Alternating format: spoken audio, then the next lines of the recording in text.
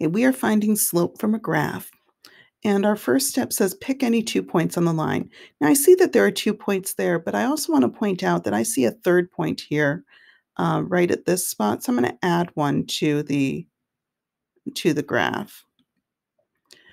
And our second step then is to count up or down movement to the next point. So I'm going to use these first 2 points, and I see that if I go up 2 and over 3, I can build a triangle here that's going to connect these points.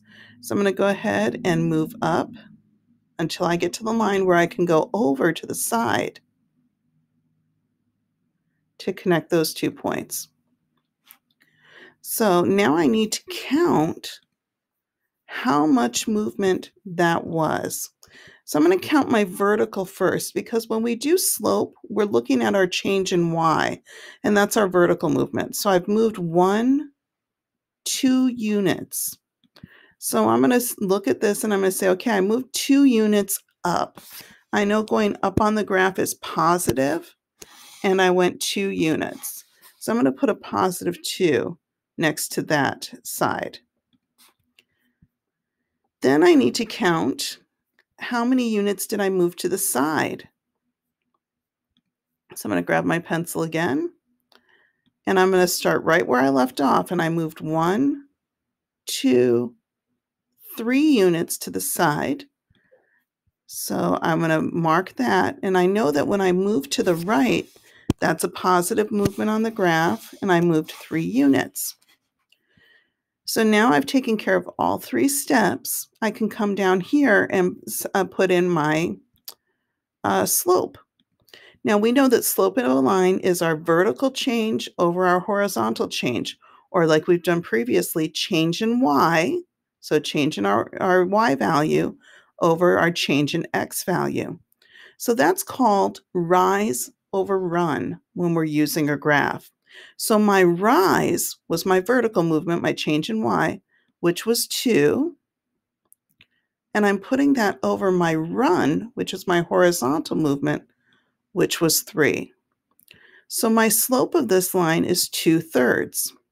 Now I want to show you something else. It doesn't matter what line or what 2 points I choose.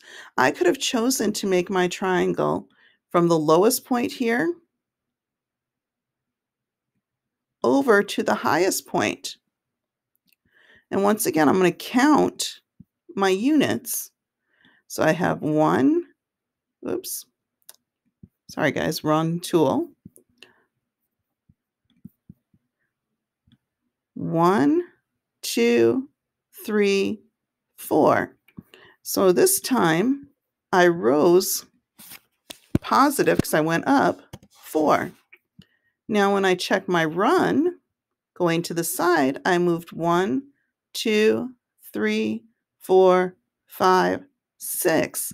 And again, because I'm moving to the right, that is a positive move, so it's positive 6. So now if I were to calculate that rise over run, my rise this time was 4. My run was 6. Well, I know that this can be simplified by dividing both by 2. 4 divided by 2 is 2. 6 divided by 2 is 3. And I notice that both slopes are exactly the same. So it doesn't matter what 2 points you use, you're going to get the same slope.